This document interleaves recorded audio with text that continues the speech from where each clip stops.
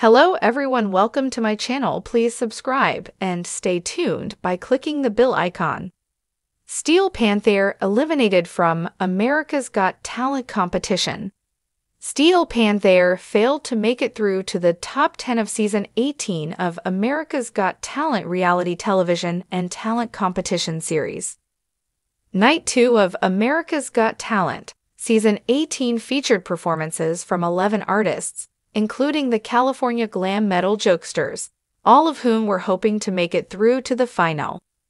Only 55 acts continued on to America's Got Talent live shows, after thousands of hopefuls from around the world auditioned for Season 18 judges Simon Cowell, Heidi Klum, Sofia Vergara, and Howie Mandel. The remaining acts were split into groups of 11 and are competing weekly over 5 nights, and from each night, only 2 make it through to the final. Fans are casting their vote each week to determine what 2 acts will continue on to the final. Those winners are announced Wednesday nights at 8 p.m. ET/PT. Based on America's overnight votes, Steel Panther didn't make it through to this season's finale. Earlier tonight, Steel Panther released the following statement via social media. "Huge thanks to all the fans who voted for us on America's Got Talent. It wasn't in the cards this time, but don't you worry. Like a bad case of herpes, you can't get rid of us that easily. The battle rages on, and we will never stop flying the banner of heavy metal. #Heavy Metal Rules." Steel Panther performed on last night's episode of the America's Got Talent. They played their classic song, "Death to All But Metal," from 2009's Feel the Steel album, although they admittedly had to tweak some of the provocative lyrics in order to appear on NBC during primetime.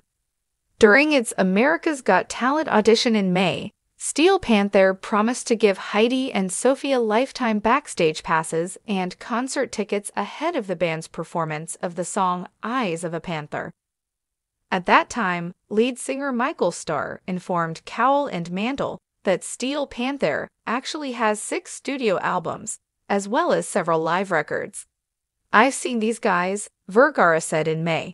"My husband Joe hired them for his 40th birthday, and it was the best birthday he ever had. You guys are amazing."